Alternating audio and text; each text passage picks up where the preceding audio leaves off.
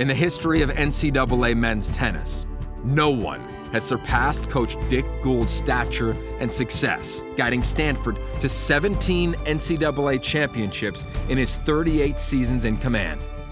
During his run as head coach, Gould led Stanford to a 776 and 148 overall record and produced 50 All-Americans. Under his steady guidance, the Cardinal won 4 straight NCAA crowns from 1995 to 98, finishing with a 28-0 record in 1998. Over a 34-year period, every 4-year letter winner earned at least one NCAA championship ring. Many of his athletes have reached top lists, securing 72 Grand Slam titles overall, including 8 Olympians from John McEnroe to Mike Bryant.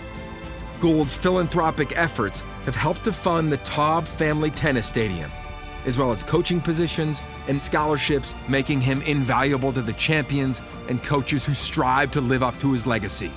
2019 Pac-12 Hall of Honor inductee, Dick Gould.